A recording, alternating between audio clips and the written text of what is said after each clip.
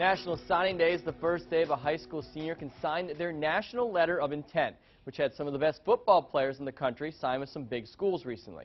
Locally, we had a couple football standouts of our own make their commitments official.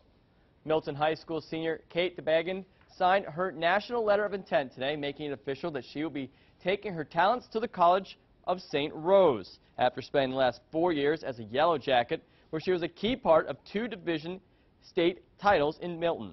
Dabagian will also join a St. Rose squad that recently had some success as well, winning a national championship in 2011.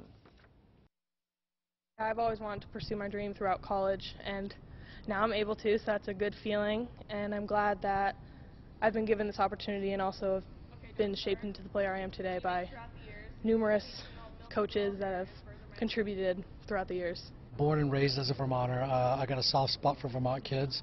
I love to see our kids get the exposure that they deserve. Kate's worked really hard. She's had a great support system. I'm thrilled to death for her. Dabagian isn't the only local soccer star that has made her future known recently, with Proctor's Abby McCarron announcing that she will go to St. Bonaventure next season. The state's all-time leading goal scorer has been named the Vermont Girls Soccer Gatorade Player of the Year.